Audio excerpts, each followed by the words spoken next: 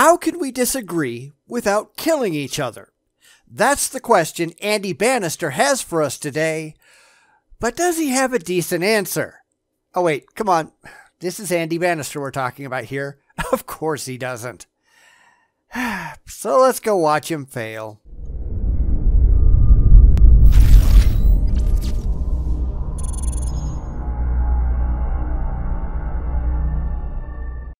Andy Bannister has drug his nose out of his Bible long enough to notice that the world is a mess, full of violence based on ideological differences and, although he won't admit it, overly emotional reactions to real-world issues. He thinks he has an answer, but as usual, he only shows that he has no idea what the question is. Now this is hardly a surprise, because from Andy's perspective, nothing he says makes a lick of sense, and if he had the capacity to step back, even for a moment, and examine his ideas rationally, he'd never have made this or any of his other laughable videos at all.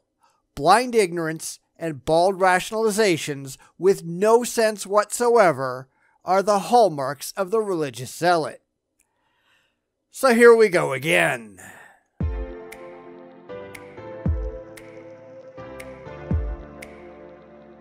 How can we disagree without killing one another? That's a good question for the religious, because the religious are among the only ones really guilty of this. History is replete with examples of religious wars and conflicts where one religion will go after another religion and make them very, very dead. What? You don't believe in my imaginary friend? Heretic! Die! It's what happens when you allow irrationality to rule your life. The fact that this happens is a pretty good reason to reject religiosity altogether. But let's see what Andy thinks. You know, that's a question that I find myself asking on a near daily basis as I turn on the news, read the newspaper, and see yet more examples of society becoming ever more divided. Whether it's some of the burning questions about sexuality or about politics that seem to be dividing our culture in two, it seems that we've forgotten as a culture how we can profoundly disagree with each other, yet still live together civilly as society. But see, here's the thing. Those are significant and worthwhile questions to ask, but where people tend to disagree, especially vehemently disagree, those are places where feelings get involved over facts. It's where people's wishful thinking means more to them than the evidence does, more than rational thoughts, more than pretty much anything else in their lives. The more emotional the response, the less rational it happens to be. It's irrationality that separates society. And guess which side you're on, Andy? You know, I think this problem began very much online with social media enabling us to divide into tribes aligned around our particular interests and, of course, hurl insults at the other side. And now it's spreading from online to the offline world with people rioting and people marching and insulting the other sides, and even physical violence now happening. People have even died in recent news around the world because of their political beliefs or their religious allegiances as they're attacked by people who profoundly disagree with them.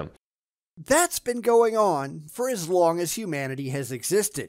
Your own Bible provides copious examples of times when you think your God told the Hebrews to go out and slaughter the infidels, down to the very last infant and goat, because they weren't kissing the right God's ass.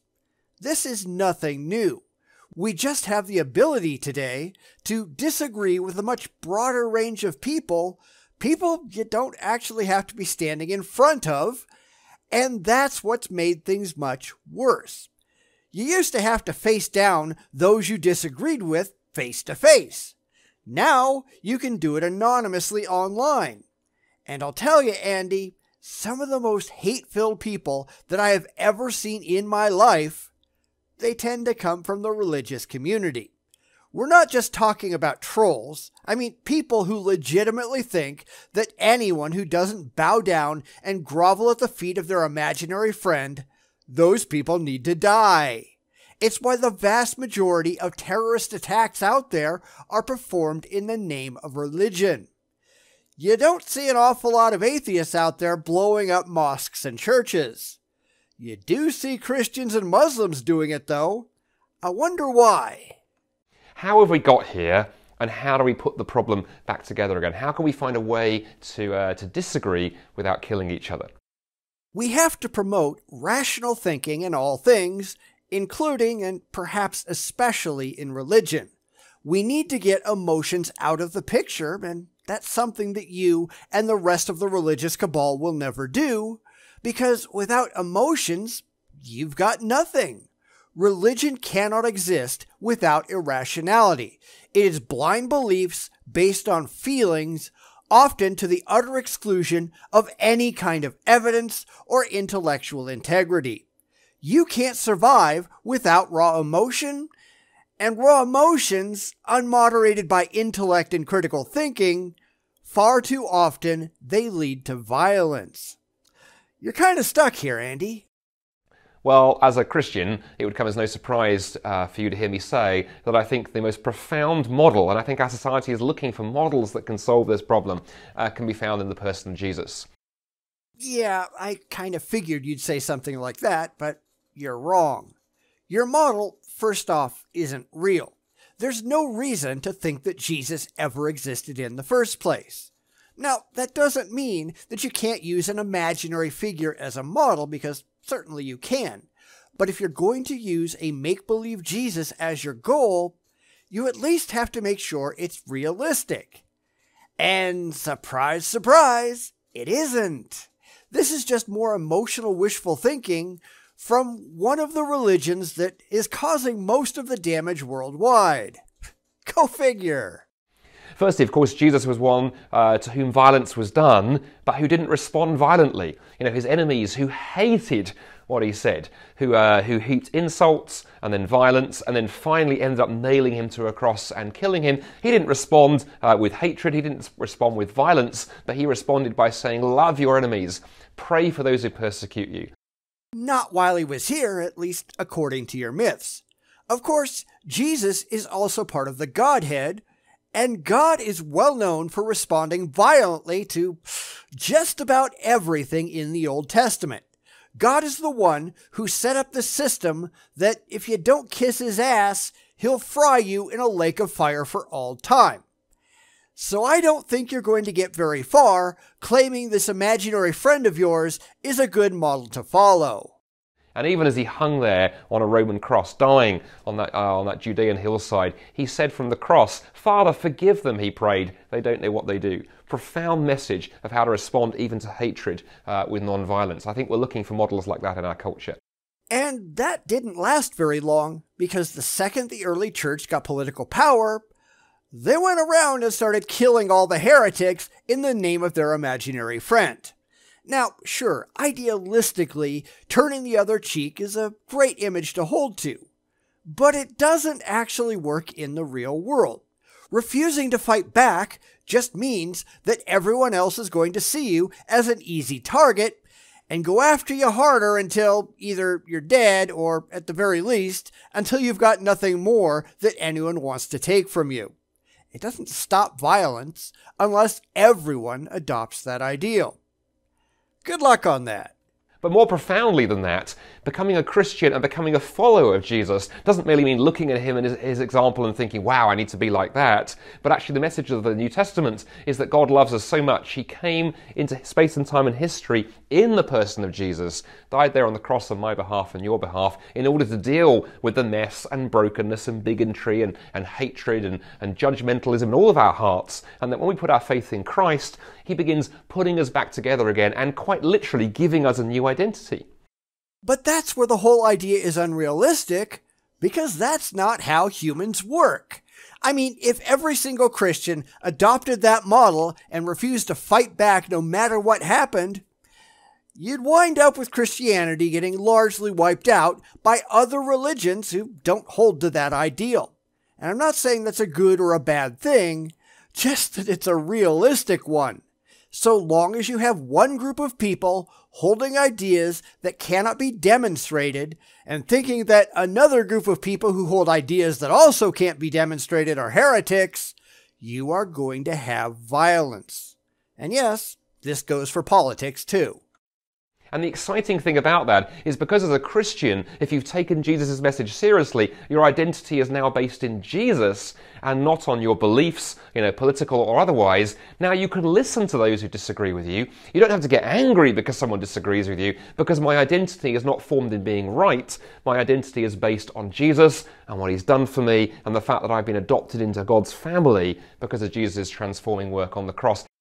Yeah, except all of the hatred and bigotry and all the other things that Andy mentioned, all of that is ultimately God's fault to begin with.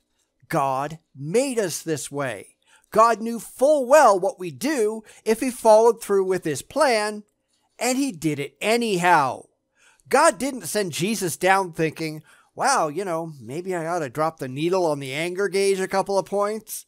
He sent his son to die, a human sacrifice to God's own ego, and then nothing changed. Humans are still humans, and sins aren't really forgiven. It was a publicity stunt that ultimately solved nothing. And for some reason I can't understand, you're proud of it.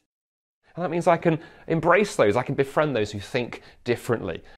Yeah, how's that working out for you? Because Christians don't fare too well in modern society. If we look at prison entry statistics, that's entry statistics, not polls conducted among the already incarcerated, we find that the religious are far, far overrepresented in prisons compared to their outside numbers in society. Atheists, on the other hand, are absurdly underrepresented. We make up 0.2% of the prison population according to the latest statistics I could find. The religious aren't doing well. You only have to look at the ongoing sex scandals in the Catholic Church and in other Christian denominations to see that. Being a Christian doesn't make you more moral. I'd say it makes you less so.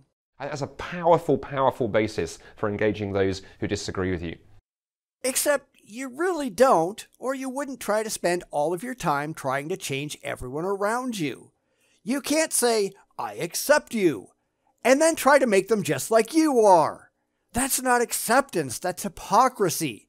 Christian acceptance led to things like, Giordano Bruno getting burned to death, and Galileo spending the rest of his life on house arrest because he thought things the church didn't like. That's not how acceptance works. But as I look at what Jesus did on the cross, something else occurs to me as well that's incredible. In terms of difference, you couldn't think of something more different than us as human beings in our state of rebellion against God, choosing in our natural state to go our own way, want to turn our backs on God, to be rebels, to demand autonomy and want nothing to do with God. God could have turned around to us and gone, right, that's what you want, well, stuff you then, and wanted nothing to do with us and just hurled abuse at us. Well, that's kind of how things worked out, though, isn't it? Because God didn't take any worthwhile actions to stop humans from doing all of those things. He had a purely symbolic act that ultimately changed nothing. In fact, it probably made things worse. When you believe, truly believe, that all of your sins are forgiven, even though demonstrably they're not, but when you believe that you just have to ask for forgiveness and you have this magic get-out-of-sin-free card, it takes whatever control your religion has and throws it right out the window. I was looking at a case yesterday where a Christian man in Massachusetts kidnapped a woman, then raped her repeatedly and made her read the Bible between the rapes because, it must have been her fault and she needs forgiveness. How did God fix any of this? He didn't. He just took away accountability. But God didn't. He looked at us with our difference and our alienation and our rebellion, and he decided nevertheless that he would come in the person of Jesus and lay down his life, give his very life for us in order to bring us back into reconciliation with him. Yeah, except clearly it didn't do that, did it? Because I shouldn't be able to find case after case after case after case of religious people murdering, raping, torturing, and abusing others in the name of their religion if somehow Jesus brought everyone back into line with God's wishes. So that just didn't happen. What other excuses can you come up with, Andy? The Bible in Romans 5 verse 8 says God demonstrated his love for us in this: while we were still sinners, aliens, rebels, people who wanted nothing to do with him, Jesus Christ died for us. What a tremendous demonstration of how to love people even when they are radically different. What an amazing rationalization, taking what you really wish was true and ignoring what is demonstrably true in the real world. This is kind of how the religious operate, though, isn't it? Find a problem, twist and turn their already existing beliefs so that they can be made to apply to whatever the problem is, and hope nobody looks too hard at the asinine contortions that they've been through. Anyone who's familiar with the Bible and the history of Christianity is going to look at Andy's claims and laugh at this nonsense. It literally makes no sense whatsoever. God, the all-powerful, all-good, all-knowing creator of everything, takes the simplest path conceivable, doesn't actually solve any problems, and then doesn't take any responsibility for causing the problems in the first place. And for some reason, we're supposed to be thankful and kiss his ass for essentially half-assing it. I'm not quite sure that's the message that Andy intends to send, but it is an accurate message. It is a true message. But Andy and his religious brethren, they're not honest or rational or intelligent enough to recognize it. Honestly, why am I not surprised?